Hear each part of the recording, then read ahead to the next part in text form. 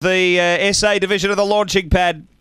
And they're away. And pace from Alice's Entity, using a bit of the track, but had the space to do it because Tyler Grace shifted up the track early. So Alice's Entity leads. Zoltan Bale to second. Tyler Grace third, and a couple away Aston Apollo. 5 away, Just As Tough, and then Farman with Molly's Entity, and heading my way down the back, Alice's Entity. Out a length and a half, Zoltan Bale. 2 away, Tyler Grace, and then came Aston Apollo, but Alice's Entity extending on the bend. Well clear now of Zoltan Bale, running on Tyler Grace, but Alice's Entity won it by 5. Second, Tyler Grace. Third, Just As Tough, and then came Aston Apollo. Molly's Entity, Zoltan Bale heading my way, and Farman. The run is around 29.80. Tony Rasmussen again. Alice's Entity. Number 2.